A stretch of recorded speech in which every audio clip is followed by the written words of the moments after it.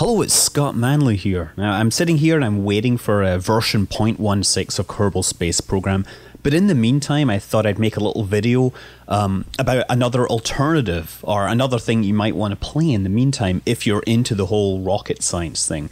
Now, the developers have talked long term about a campaign mode with limited resources and costs and R&D, and to get a good idea of what that might be like, you could go out and look at a game from the early 90s called Buzz Aldrin's Race into Space.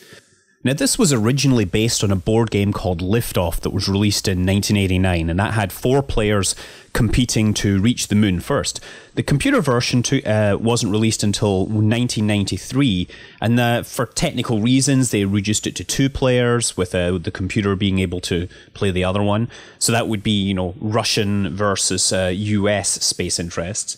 There was a CD-ROM version released in 1994 which had a whole bunch of extra things, such as much better video. I mean, the idea is simple. You are the manager of the space program, and your ultimate aim is to get to the moon. Now, you start out by buying rocket equipment and then setting scientists on to research it and increase its safety over time. Now, your safety factor is the most important thing in the game. Every mission basically has a whole bunch of maneuvers where they roll against your percentage safety factor, and if it comes out below it, things can go wrong, and if things come out really bad, you can lose the entire mission. Now, despite the fact that this game originally came on floppy disk, there are actually movies showing the launches in every case. Of course, they're postage stamp size movies that run at about 3 frames per second.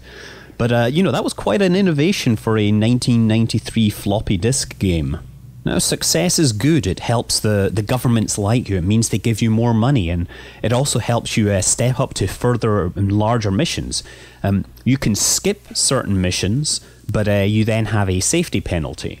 And that's really where the strategy comes in. You can choose not to build the whole Apollo program. Instead, you could take the Gemini program, strap more boosters on it, put an extra kicker on there to push it into lunar transfer orbit and try landing that. But the chance of success on that is possibly lower. Alternatively, you can try to build the single big rocket without performing a moon orbit rendezvous. And, that saves you having to develop docking in space and all sorts of other things, but instead means you're spending a whole lot of money on a big, huge rocket. So there is some built-in replay value as you attempt to reach the moon via techniques that NASA never attempted. In addition to managing the hardware, you also have to manage the crews. The crews come with various skill levels, and some guys like each other and some of them don't. The crew management was apparently one thing which was added from the board game, although there was a number of things from the board game that were cut. Also, a year later, they repackaged the game in a CD-ROM version, which added a whole bunch of new movies, such as newscasters reading the news of your various success and failures. And of course, they made the graphics and the videos of the launches a whole lot better. Now, originally the game was released by Interplay, but around the mid-90s the contract expired and the rights reverted to the developers. That's Fritz Bronner and Michael McCarty. And they have gone on the record as saying it's okay for people to download and share the game.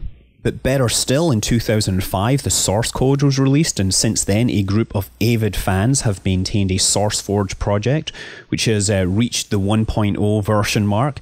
They've fixed a number of bugs, improved a number of features, but they've kept the original graphics in large part. So that is, you can go and download that, and that's probably the best version to get. It still looks like a 1994 era IBM PC game. The only thing that's really missing from the remake is Buzz Aldrin. He is no longer the official face of the game. He wasn't an advisor. The contract expired with him, essentially. So it's just called Race into Space. Go to raceintospace.org to download it. Also, since this was 1994, this was the days before in-game tutorials became the norm, and the game came with a huge manual to explain everything.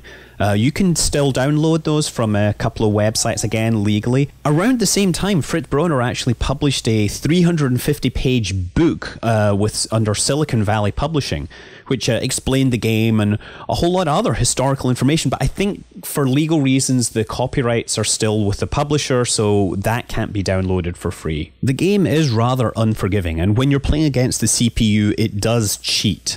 But don't get discouraged. When you're faced with adversity, ask yourself, what would Jebediah Kerman do? I'm Scott Manley. Fly safe.